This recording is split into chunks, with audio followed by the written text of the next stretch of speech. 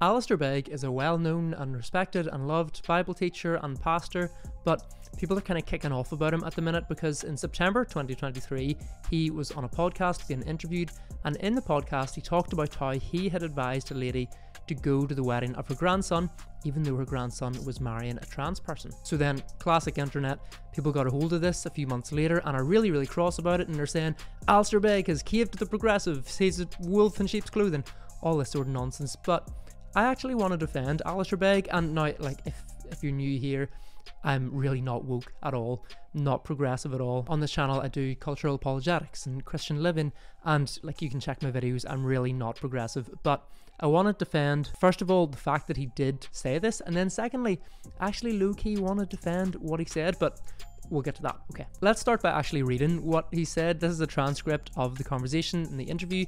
He's talking about what it means to live as followers of Jesus in light of the Sermon on the Mount, and he said, he gets questions like this. He says, my grandson, speaking as this other person, is about to be married to a transgender person, and I don't know what to do about this, and I'm calling to ask you to tell me what to do. He says this is a huge responsibility. And in a conversation like that just a few days ago, and people may not like this answer, but I asked the grandmother, does your grandson understand your belief in Jesus? Yes. Does your grandson understand that your belief in Jesus makes it such that you can't countenance in any affirming way the choices that he has made in life? Yes. I said, well then, okay. As long as he knows that, then I suggest that you go to the ceremony, and I suggest that you buy them a gift. Oh, she said, what? She was caught off guard. I said, well, here's the thing. Your love for them may catch them off guard, but your absence will simply reinforce the fact that they said, these people are always what I thought, judgmental, critical, unprepared to countenance anything. And it is a fine line, isn't it? It really is. And people need to work out their own salvation with fear and trembling, but I think we're going to take that risk. We're going to have to take that risk a lot more if we want to build bridges into the hearts and lives of those who don't understand Jesus and don't understand that he is a king. Okay, so that's what he said. We'll get to the content in a wee minute, but first of all, if on the off chance you are one of these people who are like, Alistair Begg is evil now and we hate him, first of all, let's remember that he is first and foremost your brother in Christ. He has faithfully preached the gospel and ministered to people for decades longer than I've been alive, probably longer than you've been alive. So let's not get caught up in the whole rage train and be like, oh, Alistair Begg, we hate him. Chill, okay? Let's be slow and patient about this, because as James writes, human anger does not produce the righteousness that God desires. Now, second thing I want to say is that Alistair Begg was actually really brave to say this. He admitted it. He's like, look, some people aren't going to like this answer. It would have been really easy for him to stand there and say, don't go to the wedding. No, it would be wrong for you to do that. And the following that he has would have respected that judgment and would have applauded him for it and said, oh, Alistair Begg's wonderful. He's saying what we believe. But actually he was brave enough and bold enough to say something that he knew was going to be unpopular, but something that he thought was in line with the scriptures. I respect that. Now, whenever it comes to what he actually said, whenever you read it again, he doesn't affirm LGBT plus stuff. He actually clarifies with the woman. He says, okay, does your grandson understand that your belief in Jesus makes it such that you can't countenance in any affirming way the choices that he has made in life? So he's not affirming the LGBT plus lifestyle here. And then you think, okay, well, why then is he saying you should go to the wedding? And this is where we get to a really important distinction between what we believe and how we go about applying and practicing what we believe. This is like a super important difference, and it's something that we don't always respect or recognize. So whenever we see people doing something differently, we assume that they believe something differently, whereas actually that's not necessarily the case. So here's an example. Whenever same-sex marriage was being discussed in terms of being made legal, there were Christians saying, should this be legal? Should it not be legal? Do we have the right to legally impose our beliefs on people who don't believe our beliefs? The Bible is very clear on what marriage is, but then should that be legally enforced?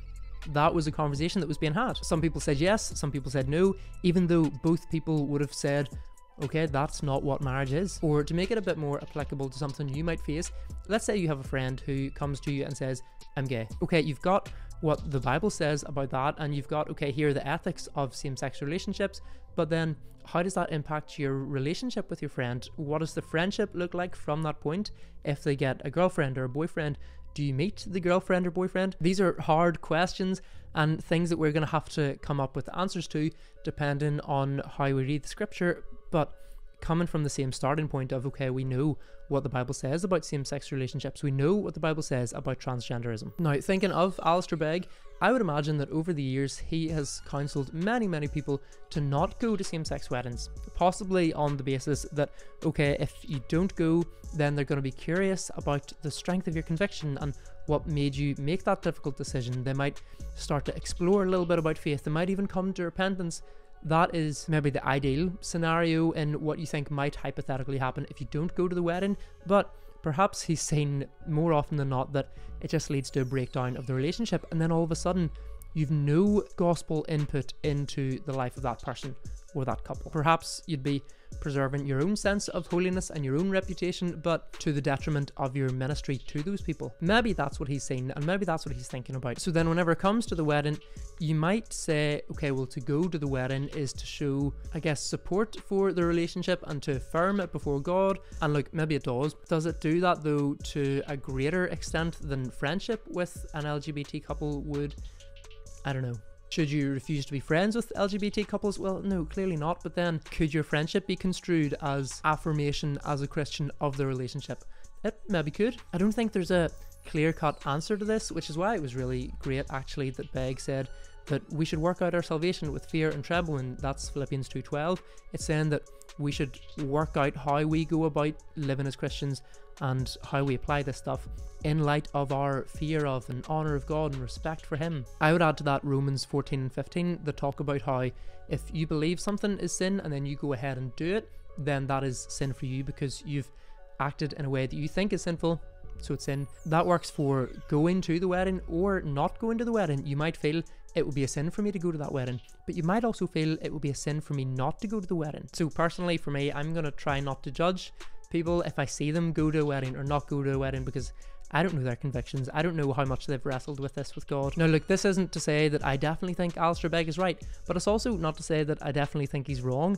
I don't know. This is complicated stuff, and in terms of that distinction with what we believe compared to how we go about practicing and living what we believe, there's a lot of grey there. The application of the stuff that we believe isn't always as obvious or straightforward as the beliefs that lead to the application. Now look, I do think the Bible's really clear on sexuality and on gender. If you're doubting that, or if you're not really sure where you stand, here's one of those videos where I talk a little bit about that, so you might want to watch that. Anyway, I'm curious to know what you think about it, whether you think Alistair Begg is right or wrong.